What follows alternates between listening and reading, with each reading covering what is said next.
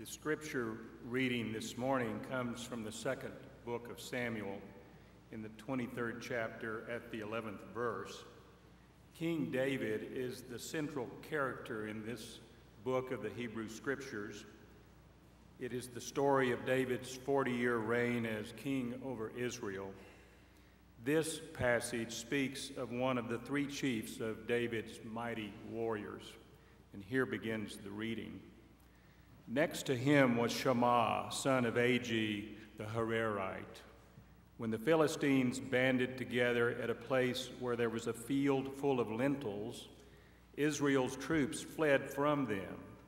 But Shammah took his stand in the middle of the field. He defended it and struck the Philistines down, and the Lord brought about a great victory. This is the word of the Lord. Thanks be to God.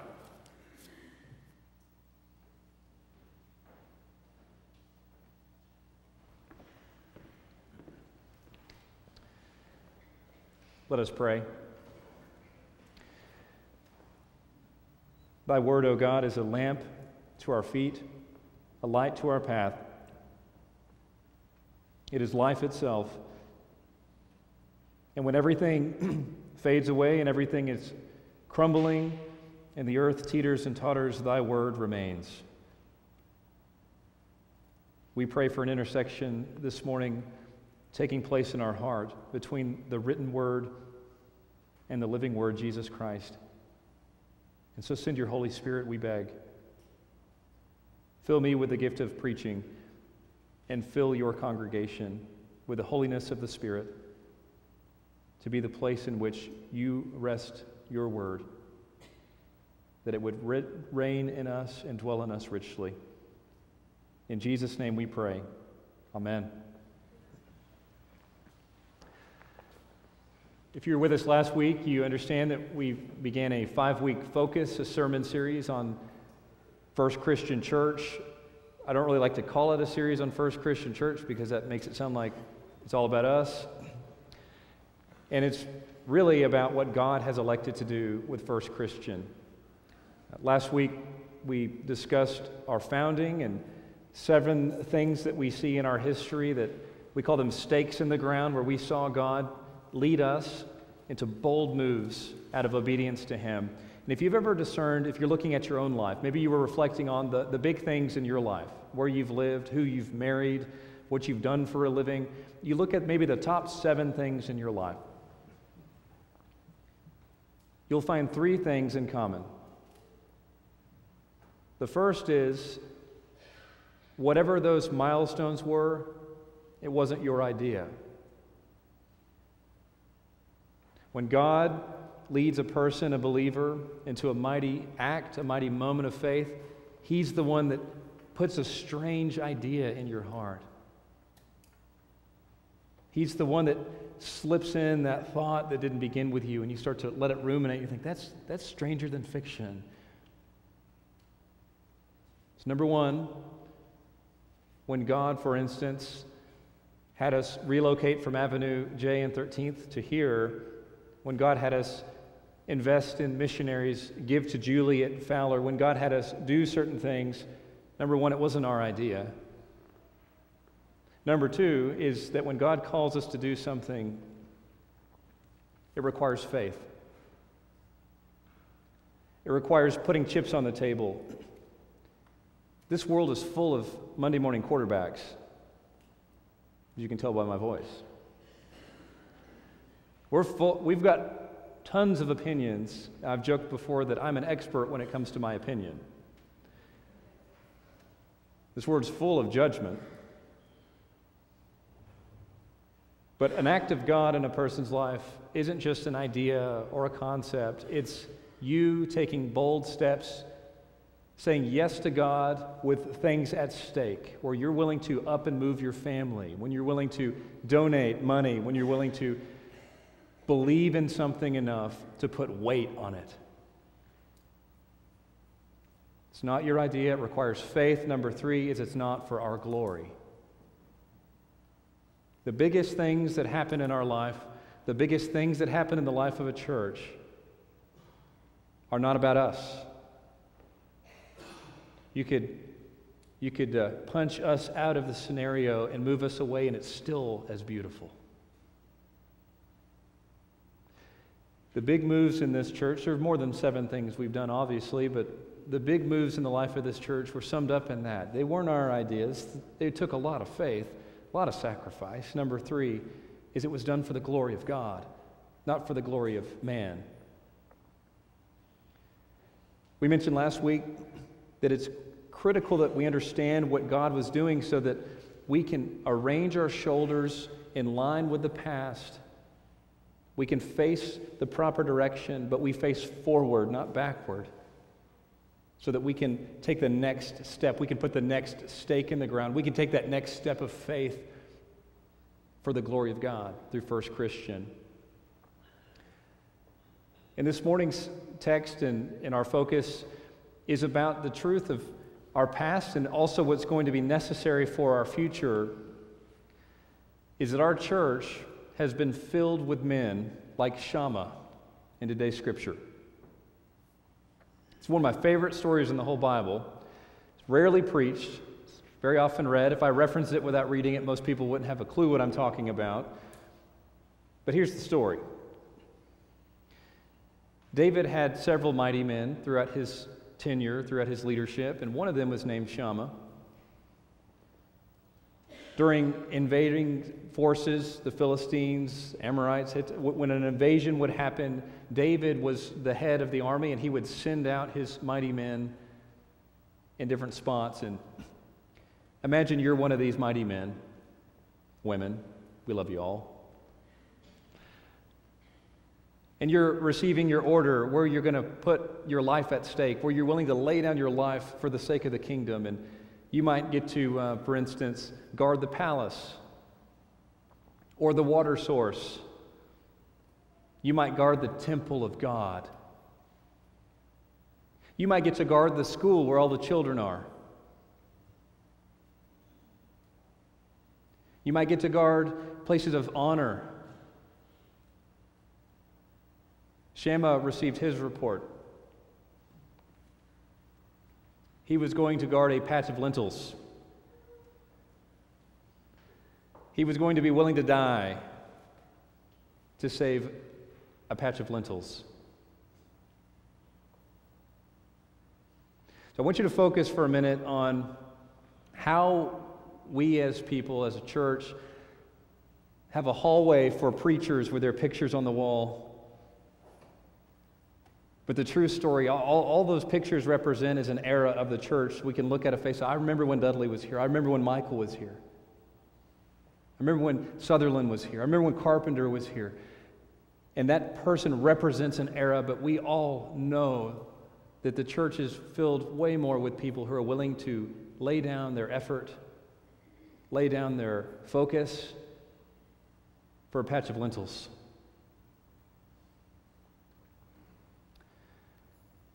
It's the person willing to go pick up somebody who can't get to church and bring him here. Not once, but every week for 10 years. It's the person who comes to church early on Sunday morning to pass out bulletins even though it's difficult. It's the person who donates and as to not be talked about from the pulpit, so I promise I won't do that. They donate to be helpers and sowers in ministries like St. Benedict's, Casa. Now, some of you know these people. One of the greatest lentil garters with all of his might in our church is named Ismo Hinojosa, who is the lead over our property crew, who treats this property and his care of it as if he is preaching a sermon, as if he is fighting a battle, as if he is leading a board meeting. This church has been filled with Shammahs, folks that looked at their report and said, to the lentil patch, we live or we die, but to the lentil patch. As we see in this story, Shammah went and took his stand, and the Philistines came over the hill. If you don't know much about the Philistines, Goliath was a true person. He was a giant that was killed, but Goliath also represented a truth that there was a moment in the historical spectrum where some people were living in the Bronze Age and some people were living in the Iron Age. The Hebrews were living in the Bronze Age. The people they were fighting were living in the Iron Age. They were ahead. They were ahead militarily. They had better might. The Philistines had better warriors. They had better guns or whatever they had back then. They didn't really have guns, but they had better equipment. They had better armor. They were a force to be reckoned with. There was no way that you could defeat the Philistines bullet for bullet. Theirs were better. And so it wasn't just an army coming. There was a Philistine army coming over the hill, and Shammah heard the report that he, with lesser means, but with great faith, was going to run out and stand firm in the patch of lentils, knowing very well that this could be his final act. But he felt fine because he had his brothers with him. Well, as the Philistines came over the hilltop, according to the story, they saw the Philistines, and every one of them but Shammah ran away.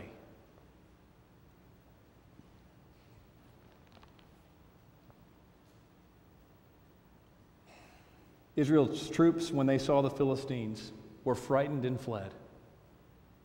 But Shammah took his stand in the middle of the field.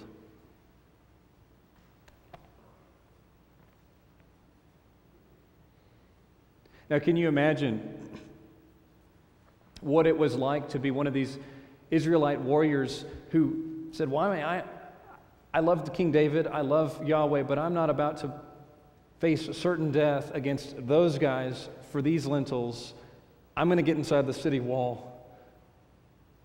And so they ran. And don't say you're not tempted to. They ran. And as soon as they reached the wall, they heard a weird noise.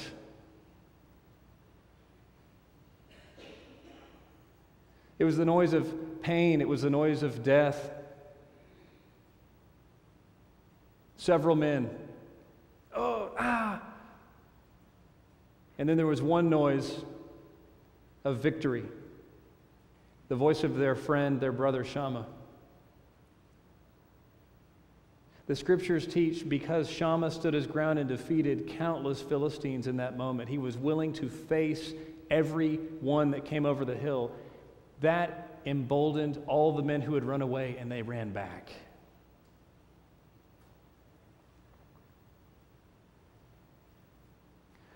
Not only do churches have Ismos, Shammahs,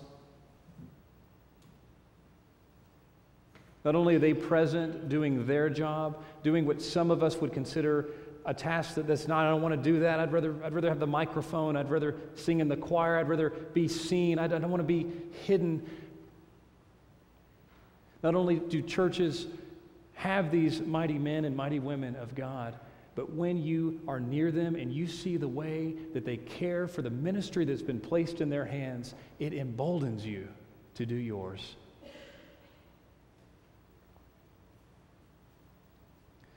This morning, this is a short message.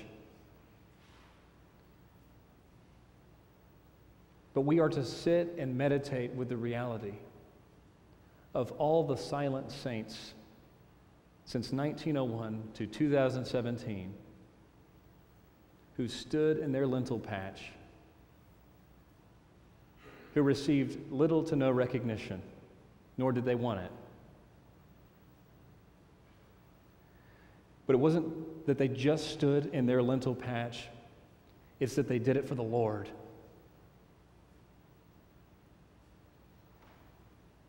They did the things that nobody signs up for.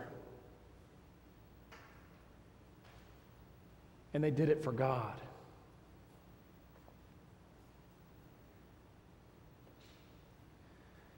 And the next 50 years are going to require the same thing.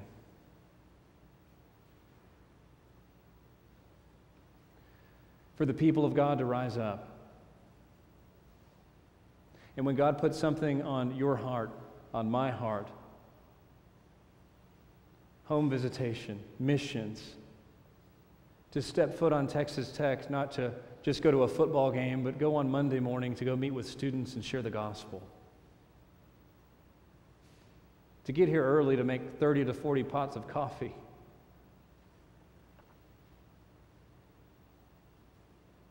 To go and take our sanctuary flowers every week that have been blessed and dedicated and rearrange them and go deliver them, hand deliver them to our shut-ins, our homebound members.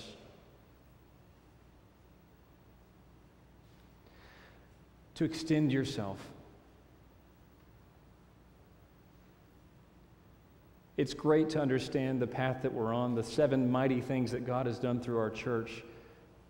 But what needs to be remembered as well are the untold stories of the people who've lived and died and given themselves to the ministry through this church. And they will never have their picture on the wall.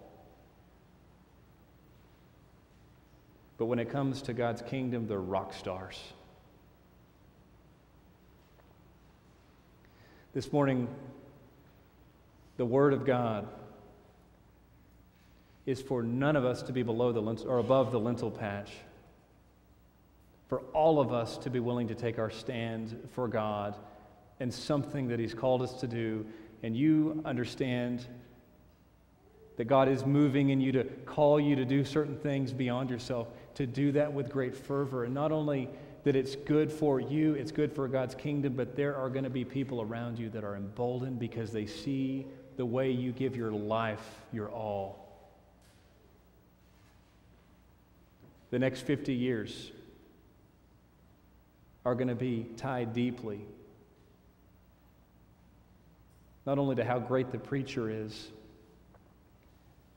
but to what takes place without the sight, what takes place, the iceberg under the water, what takes place behind closed doors, what takes place in our prayer closet, what takes place in the secret thoughts.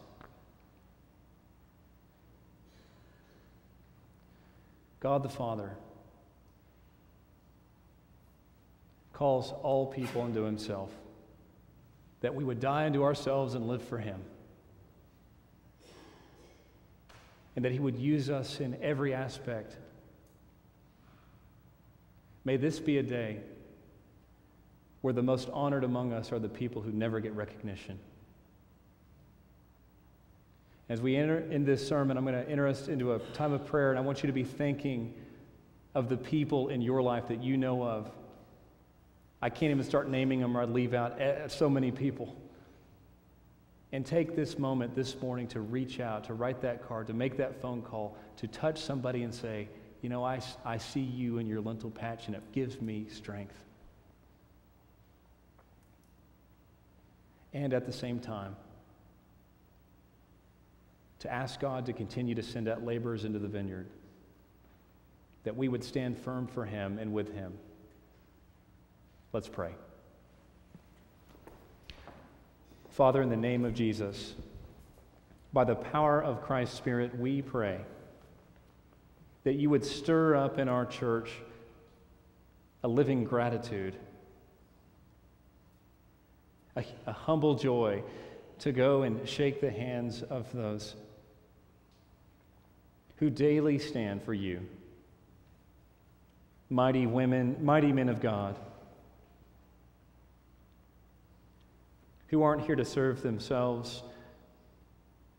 They're not here to serve man. They're here to serve the living God. We pray, Father, that you would shake and show the ministry of the saints of God who do the things that get no credit, but to trust that in the kingdom of God and in the book of life, they get more than enough credit. And that when the angels watch and our Lord Jesus observes on the earth and sees someone doing a simple task with great faith, may we see also with the eyes of faith that that moment, that widow giving her mite, is a full expression of trust and faith in you, that your kingdom will claim and use. Bless those, Father, who serve. Bless the Shammahs of the world who stand in the lentil patch and do what needs to be done. We thank you, Father. We pray this in Jesus' name. Amen. Would you please rise as we sing our closing hymn?